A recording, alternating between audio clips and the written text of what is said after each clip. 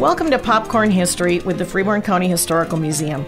I'm Stephanie Kibler, Executive Director at the museum, and I'm here with Risha Lilienthal, Collections and Exhibits Manager at the museum, and Reggie Bauer, Operations Manager and Music Director with Power 96. And today, we are going to take you through... Well, starting with archaeology. Yeah, I was trying to come up with a good, I don't know, convoluted wasn't the right word, but archaeology, nurseries, Yep. rock gardens, Yeah. fires. Definitely fire. Anyway. So I didn't really know this. I knew this, I suppose, back in grade school. You know, you get your Archaeology 101 when you're 5 years old, and it's really cool. And then you get into high school, and either you love it or you don't. Yeah. College, probably the same thing. Love it or you don't. Right. But glaciers once covered the Midwest, including Freeborn County. And I'm going to guess most of Freeborn Countyans don't know that. I mean, It's probably not something that just comes to mind. Right. Well, and when you're taught, it's like the glaciers receded at this one point, and then you don't think about it at all. But it was the Des Moines Lobe was the one that covered Freeborn County, and that actually stretched out further while other ones were receding backwards. Right, Yeah. right. And so the huge, slow-moving ice fields brought from the north portions of the mountain rocks and boulders and whatnot that got ground down as they moved. And these were then deposited under what is now known, according to the Albert Lee Tribune, May 1955, as the best farmland in the world. Oh, nice. And again, I think that goes back to the kettle, the Kettle Rock, yep. which created that rich, dense, kind of peaty soil. But each spring, these boulders pop up as winter ends and spring comes. The boulders then work their way to the surface, and farmers haul them from the fields. And it's interesting because if you're driving, you know, sometimes I've been asked by kids, why is there a pile of rocks in that field? Oh, sure. Well, this is why. And if you Yeah. drive through the countryside, you'll see almost every farm has the pile of rocks, Yep. which are actually from the glaciers. Yeah. That's interesting. They brought all that sediment and rocks and stuff Right. with them. Yeah. And created the richest farmland that we Yeah. have in the world, according to the Albert Lee Tribune, May 1955. Right. we had a couple of rock. Well, we still have at least one rock pile back. No, I think we have two big rock piles back home on the farm. I mean, and that's about an hour north of here. So I don't know how much of the claim to best soil in the world that has that far away from here, but yeah. One of the things I can remember hearing years ago, too, the community of New Richland was actually named because it was the new rich land. Nice. Oh. Now, that's something I heard. I guess I should have done a little more research on that. I don't know if that's actually factual or not, but Actual it's kind of a etymology. fun folklore thing if it's not. Yeah. No, that's neat. Yeah. So rich farmland, but also rich for growing all kinds All of kinds other of things. stuff, like the Wedge Nursery that was here. That was a big, I guess, group. It started with Clarence Wedge, who worked in general farming on a 200-acre tract that was just southeast of Albert Lee on the south shore of the lake, and he named it Echo Farm. I don't really know why. I would love to know why. That sounds kind of neat. He was just 20 years old, and it was 1876. And then by 1878, he had a small nursery of evergreens and this interesting, deciduous trees. Ooh. Oh, what does that mean? I should don't know what know. that means. Deciduous. I Isn't that- feel like it. Does that have to do with? Deciduous. In the fields of horticulture and botany, the term deciduous means falling off at maturity or tending to fall off in reference to trees and shrubs so- that seasonally shed leaves, usually in the autumn. Okay, so it's the evergreens that stay all year round, and then the ones that have trees. Yeah. Yeah. Trees. The others are deciduous. It's a delicious word, deciduous. But because Sounds diabolical. it does. Because of that success, he decided to start a full commercial nursery business. And his son, Robert Wedge, then joined him after graduating from the Minnesota School of Agriculture in 1904. And that grew during his time to over 60 agents selling door-to-door in Minnesota, Wisconsin, Iowa, and the Dakotas. I had no clue. 60. Wow. Yeah. 80 agents. Oh. Yeah. And orders were shipped during spring, usually, in 10-foot wooden boxes. And just this whole family, they all kind of had something that they did that expanded this business and made it even more, I guess, noteworthy. So Clarence himself, the one who started it all, he's credited for being the first to express in 1888 that great belts should be planted on the prairie districts, forming a network of barriers to our storms. So like those trees that you see randomly in fields, Yep. Yeah, he was... That was his idea. Yeah. Interesting. Nice. He also grew one of the first commercial apple... Well, it said the first in this article that I read. Was the first commercial apple orchard in a 30-acre area of Echo Farm. And his son, Robert Wedge, is credited with being the inventor of the power shaker concept for shrub and tree diggers and the box baler. Which I am not a farmer, so I don't really know what exactly the power that is. shaker must shake. Shake something. Shake the ground, shake the... I actually am not really familiar with either of those. Oh, yeah, maybe that's how they got deeper almost like a into the ground. jackhammer kind of thing? Box baler, too. I don't know. I mean, when I think box baler, I think is like those, those square ones that you see, but that wouldn't be the same. For baling? That is a machine.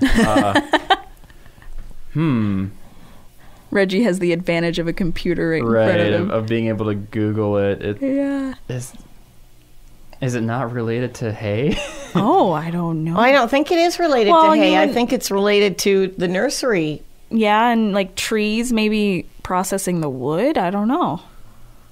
More to come on that, folks. Right. Yeah, I'm still not quite sure. It looks like what it's showing here is under like a cardboard baler, and it shows it like just crunches everything down into like a cube, and then you've got it. So sure, maybe they did that with hay back then. I don't know. Google's not helping me. But I don't think they had hay. I don't think on it was the hay. Farm. No, it was shrubs and trees. We'll dig into that. Yeah. Moving on, I guess. Around 1922, Wedge Nursery paid for the first electric power line constructed out in that area by Southern Minnesota Gas and Electric Company. So we were talking about electricity last time. So they were one of the first people who paid for it. What year? That was in 1922. Okay, that's kind of about where I was at, so I'm not too far off. Yeah. And Robert, again, his son, Don, came into the business in 1933, so like in the thick of the Depression. And he developed the landscape department and completed over 10,000 landscape designs in the area. Wow. Yeah. And that's... Is there even that many in right the now? county? Yeah. And the nursery then became one of the first firms to propagate woody plants by softwood cuttings under intermittent mist. Which, again, there's some, like... I even know what that is. You know what that is? Okay, I'm like, I don't know what these things are, but they sound cool. Like, especially the first ones to do it. What is this intermittent misting stuff? Right. Well, misting, so it keeps it watery. You keep it... finger waggled at me. You darn kids. I'll finger waggle at you. No. I was fascinated by the way plants are propagated. So I had, as in high school, so that was something that I probably did a paper on or something. I don't know. That's how it just clicks in my head. What does it do? It just sprinkles it keeps it moist. So you don't want it over wet, but you want to have that moisture. Is it like at the grocery store where the plants like get little showers? I believe so, yes. Okay. So this was one of the first... Or in Palm Springs when you're on a patio. But this nursery was one of the first firms to do that. Oh, interesting. Dorothy Wedge, then Robert's daughter, so Don's sister, Robert's daughter, joined in 1942 and managed the garden center, and it turned it into the largest and most complete garden center in southern Minnesota and northern Iowa. So that was in 42. Well, I know people who came from the Twin Cities to come down to Wedge Nursery. Wow. Yeah. It's known for being the largest producer of some 200 lilac varieties. Wow. I say lilac. I know some people say lilac. And it gained national and international reputation for its specialty in the propagation and production of lilacs.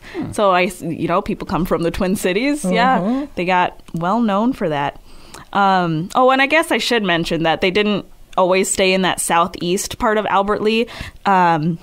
At the turn of the century, so around 1900, they actually moved north of Albert Lea to Itasca Village. So most of this was in Itasca Village, where they had the lighter soils and level land were more adapted to that nursery purposes. I love driving out there on Itasca Road, even today, because some of the shrubs that they had planted in the nursery are still there, but they are, like 40-foot, 50-foot, 60-foot, I don't know, arborvitae, that like there's like this castle-like wall of arborvitae out there. Wow. I just think it's so cool.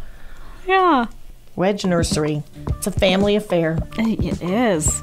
And they all did something and something new each time. So, am I cutting in here? Oh, no, go for it. Did you know that Robert Wedge built the house on the property known as the Itasca Rock Garden? Oh, like right when they had moved out to Itasca, yeah. So they built that property, that house. Also, the original house. Did you know that we at the museum have got the outhouse that was used at Wedge Nursery? What? Interesting. What? Yep. The outhouse was at Wedge Nursery? Was used at Wedge Nursery. It actually is the outhouse, I believe, from the Itasca School, which sits on the corner. Oh my gosh, there. that's where that was. And my mind has been blown. Okay. Risha's mind just blew. Aww. Yeah, so the outhouse that was used at the Wedge Nursery is actually sitting behind our schoolhouse in the village. Gosh. Yeah. But yeah, so Robert Wedge built that home. Not the original home, though, I don't believe. That was built by John Christensen. Yeah, although Wedge must have built it before him. That could be. Yeah. So he built both of the homes that had sat on that property. No, just he built one there. This is my day, folks. It's been like this all day long. So John Christensen and his wife then moved onto that property. Mm-hmm. And they had been farmers. He was he immigrated from Denmark when he was 9 years old with his parents and his family. And they farmed, I'm not remembering. Where was their farm? Oh, goodness. Shoot. Wasn't it? It was around Albert Lea, wasn't it? It was right outside of Albert Lea, yes. But on that farm, he accrued a big pile of stones and boulders through the years from this popping up in the field. Yeah. And this pile was the growing point, which blossomed into what is now known as the Itasca Rock Garden. So that the original rocks for the rock garden came from the Christensen farm. Initial plan was for him to build a good vegetable cellar. Needed cool, dark, damp, earthen banked room for storing potatoes. Onions, your produce, your canned goods, stuff. I'm going to guess. Yeah. And he started digging that cellar as soon as they purchased the property. But he and his wife noticed the beauty of the rocks as they were placing them and became visionaries and started putting together the rock garden. The rocks on that site are from farms throughout Freeborn County, as well as many of, and this is from the newspaper, many of the 48 states. Oh, yeah. Well, they kept taking them from national parks, didn't they? I think they took them from around. Oh, sure. But I thought it was still before we had 50 states. It was only the 48 states. Oh, yeah. Yep. I didn't even catch that. Yeah. Yeah. Those final two would have been in 1959, I believe, was when Alaska and Hawaii both joined in. Yeah. So from 1912 until 1959 is when we had 48 Oh, states. my goodness. Our 48th state was Arizona, if I'm not mistaken. Very good, Reggie. Yeah, he's just pulling I feel in like here. I don't wow. we should get a balloon or something. Right. A sticker. The Albert Lee Tribune stated, a Danish farmer who came to America when but a lad of 9, but had not lost the mental image of the castles on the hills of Denmark. So that was what he was creating the Itasca Rock Garden was of some memories. Isn't that sweet? Mystical and like, I don't know, lovely. Just kind of, it reminds me of that Ed Sheeran song. I was going to put that in. I can't think of the name of that, though. Over the castle Yeah. on the hill. Yep. Yeah, I love Ed Sheeran. Yeah, that's what I thought of when I read that. I thought it was really funny. And I don't know, maybe everyone knows or doesn't know, but starting this June or early July, the Rock Garden restoration will start. So the Kohler Foundation, who is committed to preservation of art environments and collections, is putting almost $500,000 into this project. Yeah. The house has been renovated and restored to kind of back to the 1938 structure that was built. But another about $400,000 will go into actual restoration of the rock garden itself. So, and then after that, they are going to gift that to the Freeborn County Historical Museum, Library Awesome. Village, and Rock Garden. Yeah. That's awesome. That's interesting that you said the 1938 home, because the one that Robert Wedge built burnt down in 1934. So the fire started on the roof, and they lost a lot of their keepsakes, which they had stored in the attic. And much of the items that they lost were ones that Mr. Christensen had brought with him from Denmark. So he lost a lot of his home. His heritage. Yeah, and one item that he specifically listed was a squirrel coat. Interesting. Squirrel fur coat. Yeah. So I'm kind of thinking about how, they wouldn't have made synthetic fur at the time. So if you wanted a fur coat, it had to be actual fur. I'm like, How many squirrels did poor you have to squirrels. stitch together? I'm envisioning, the smooth squirrels, the tail, fur, the arm, and then like a series of tails on the shoulders. So you had like the general. That's like Cruella de Vil. Or Cruella de Vil, yes, that's what I'm picturing. No. A squirrel coat. Well, and then I also thought about Hunger Games and like how they had to get all the squirrels, and Katniss was very good at shooting squirrels. Yeah. Yeah. That one's out of my league. Sorry. Oh, Hunger Games. Yeah, it's out of my. I know what Hunger Games is, but it's not something I have partaken in. Sure. Well, they also lost some of their goldfish that they were going to put in that like basement area that they had. They kept those in the attic? No, it spread. The fire spread. Didn't keep the goldfish. The fire didn't just stay contained attic. in the attic. So were just they burn the top attic part. Just a little off the top. Were the goldfish down in the basement then, in the ponds that he had made? Not quite yet in the ponds, because he was still kind of fixing that up. Yeah. So just for those of you, this is when you do get to come and visit the rock garden.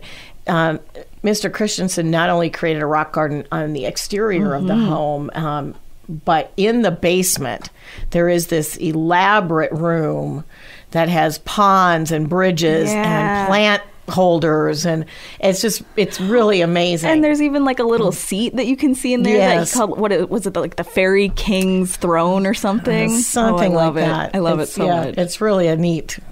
That's my favorite piece of the whole property. It's like a whole fairy tale there. Yes, it's beautiful. It is. But the fire too. I have a quote that he said to the paper in 1934. He said, "If it hadn't been for the fine help given us by the Albert Lee Fire Department and our neighbors and friends, our loss would have been much greater. We are very thankful that the fire didn't take place some cold time during the night." One of the losses we cannot replace is the damage to the fine trees and vines that were about our home. Oh. I'm afraid the wonderful bur oak tree that hung over the house on the east side is too badly damaged to survive. It would take more than 100 years to duplicate this tree. Wow. Yeah. And that is, I can. So when we first started looking at this property, there were several of the oaks out there that were so diseased we couldn't save them, and one that had died. And I'm sure it was 150-year-old trees that were, and they are fantastic. There's still a lot of them left. Oh, sure. Yeah. But yeah, I feel that. Yeah. I am. While you were talking, I kind of popcorned. Oh, yeah. I was wondering, do you suppose the Wilson fire truck responded to that fire? Oh. Well, if Wasn't it was in the it 30s. It was 1932? two. Yeah, then I thought the Wilson truck was in like the 50s. Yeah. 1932. Wasn't it 56? 19 Oh, it was 32? 32 Ford. Oh, it is, but they didn't have it then. Oh. They didn't get it didn't the have year it they... until Okay. either 51 or 56. Right, If I remember yep. Who had it That's what it before was. them? I can't remember. There were two... the Rochester Fire Department had that's it at right. one point. That's right. Yeah. I think that's where it came from, was Rochester. Yeah. Yeah. Maybe a bit of a drive. A little bit. But no, he actually had to go to his neighbors because he didn't have a telephone. Oh. So they had to then call the fire Who department. was the closest neighbor at that time, I wonder? Where did he go? It was Andy Hansen. Yep. Wonder which farm that was. Right. Somewhere around there. But he intended to build a bungalow on the same spot as soon as possible, which was probably the then 1938 house Yes. that he built. And what's great about that house is it still had the original cabinet work, the woodwork, all of that is original to the home still. And yeah, they were saying when the fire happened, they were pulling out as much as they could of like original grates and stuff of the original Richard Wedge house that had been built. So even some of that is still in there probably. Okay. Yeah. Yeah, it's a really cool property. It really is. And it does sit next to what was once the Itasca Schoolhouse, which is now a private home. Yeah. And it's just down the road from Three Oaks Winery, which is actually on the Wedge Nursery property. Oh, I didn't know that. Yeah. That's cool. Yeah. He's actually doing some work and looking for a little history, too, on Wedge and the Rock Garden. So, yeah. Anyway, that was kind of fun. Yeah. Have some popcorn. I was going to pass that bowl to you, Reggie. Yeah. I'll take it this time then. Awesome.